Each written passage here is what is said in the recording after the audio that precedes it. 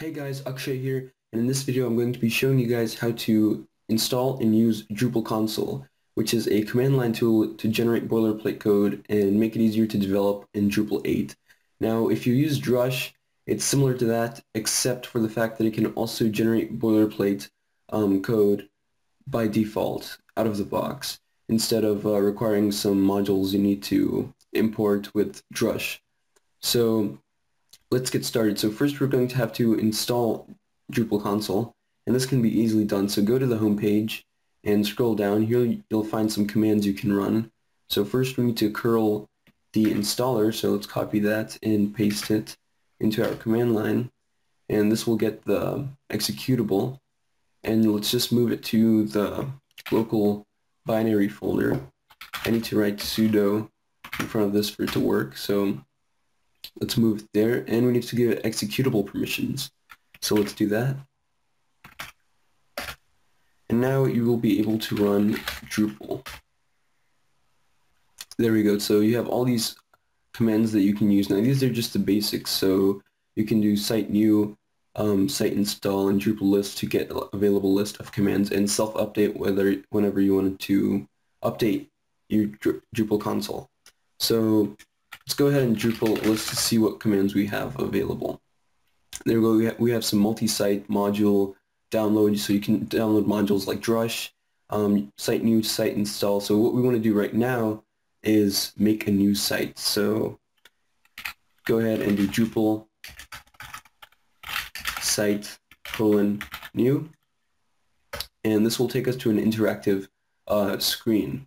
So if you don't want to have it interactive, you can also put in the flags, and you can find how to do that in the documentation right here.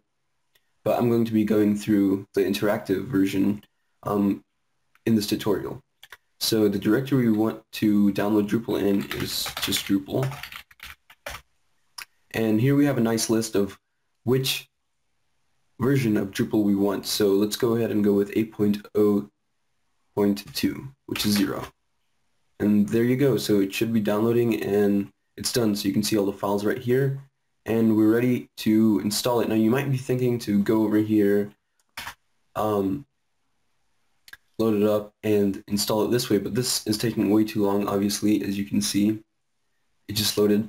We can actually install it via the command line. So all you need to do is, first off, you need to go into the Drupal directory, and then you need to run Drupal site install. And this will take you pretty much through everything you would do in a normal install. So we want a standard install. Let's go with English. We want MySQL, so 0. Database is in localhost. Database name, let's make this Drupal. Now, I do need to make the database, so let's connect to database right here. And let's create database Drupal. Okay, that's done. So let's continue. Enter your database username, your database password, your database port, the prefix, your Drupal site name. Let's say Drupal console is awesome. And Drupal site email administrator, I'm just going to be making admin@example.com email, and give your admin a password, so mine will just be password. And it should start the Drupal 8 install process. Now this should take around 1 minute or so. Alright, great. So as you can see, it says, okay, your Drupal 8 installation was completed successfully, which means our Drupal 8 site was installed. So if you go here and refresh at the index page, you can see that here, welcome to Drupal console is awesome. So let's log in with our admin credentials, admin, and enter your password. And we should be logged in now. We can view more commands by typing in Drupal list again, and here you can see so many more, many more than before.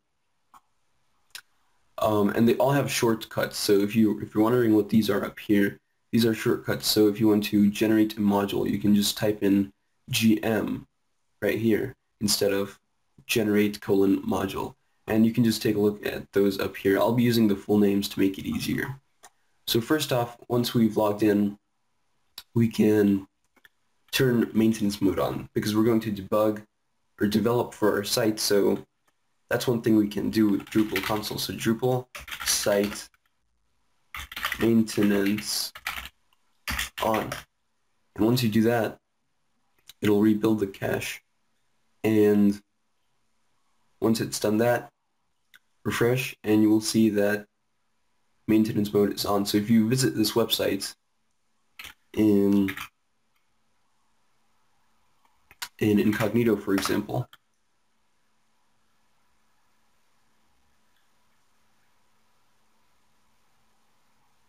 let's take out the HTTPS, and you'll just see site under maintenance.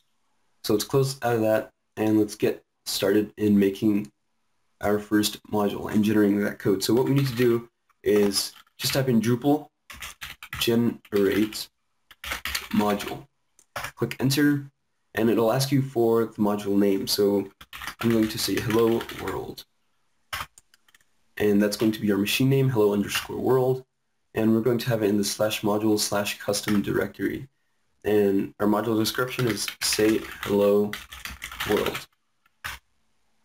Under package custom, work with 8.x Drupal core. Let's not generate a .module file. No features. Do you want to add a composer.json? No, you can do this if you want. Let's just do it. And no module dependencies. And let's confirm our generation, and it should have been created. So under the custom directory right here, we see hello_world, our machine name, the module, and we see two files. So this is composer.json, and this is the info.yml file. So if you've seen in my previous Hello World tutorial, this is exactly the same as before. You give a name, it's type module, description, core 8.x, package custom. This just makes it a lot easier. Now you may be thinking to go here and go to extend and enable the module, but you can actually do that via the command line as well. So Drupal module install, and let's give our machine name, so hello_world, and there we go. It's installed, and it rebuilds the cache again. So it makes things really easy. Now what we need to do is we need to add some functionality to our module, so let's add a controller. We can do this by typing in Drupal generate controller. Click enter, and let's enter the module name, so hello world. Let's name this hello world controller. Controller method title, so we'll say hello world. So this will be the title of the page basically. And the action method, we're going to say hello world. This is going to be the name of your function inside your controller. And the route path we're going to have just as hello world /hello/world. And once we're done, so let's leave this empty and just press enter. We can also generate unit test class, so let's do that. Let's not load services from the container and confirm generation, and now these files will have been created. So let's refresh this directory, and you see the source folder has been made and the tests. So this is our unit testing file, which is all set up to be edited. And we have our source and our controller in here called hello world controller. And as you can see, it extends controller base, or uses controller base, extends here, and it's already namespaced and everything, has hello world. And for the content it just returns markup of implement method hello world. So it also makes a routing file you can see here, which says if you go to /hello/world, it'll fire up this function right here, this method with the title of hello world, and you need to access content. So it also refreshed the routes, rebuilt the routes, so we can actually visit this right now. So /Drupal/hello/world, let's go there. And we basically have our hello world module right here. Now how easy was that? In our last tutorial where you had to type everything out, That took almost 8 minutes, but this just took 2. So this really rapidly speeds up development. Now next we can also add other things such as a block to our module. So let's go ahead and add a block with a custom field. To do this, let's just go Drupal generate colon plugin colon block. Alright, and let's click enter. Yes, we want hello underscore world as our module name. Our plugin class we can just leave as default block. Plugin label default block. ID default underscore block. And theme region, we can actually set this later in the graphical interface in the front end. So we don't want to load services from the container, and yes, we want a form. So we want this to be a type of text field. So let's enter that. And text label, we're going to say this is some content. Input name can be just content. Amount of characters 64. 64. Description, content to display. Default value, let's not set 1. 0 for the weight. And this starts another loop. So if you want to add another form type, you can start here. Otherwise, you can just click enter and it will skip to asking you if you want to confirm generation and say yes. And there, that's been generated. So as you can see in the hello world, if you refresh, you can see in the source, there should be a plugin folder. There we go. Plugin block, and here's our default block. We can see here. So what we need to do is go into structure, block layout, and let's add this block under the sidebar second. So place block. Come down here and we should find our default block from hello world. So let's place this block. And you can see that there's this content and content to display, this custom field that we added. And we can say Drupal console generated this block. And these are pretty much the standard settings: display title, sidebar second, and let's save this block. And if we go back to our site, we can see the default block and the content is being shown right here. So that's the basic functionality of the block. You can see right here, here's the block form. You can save this configuration, which is content, and in the build, in the markup, it just shows the content. So it quickly generates this block.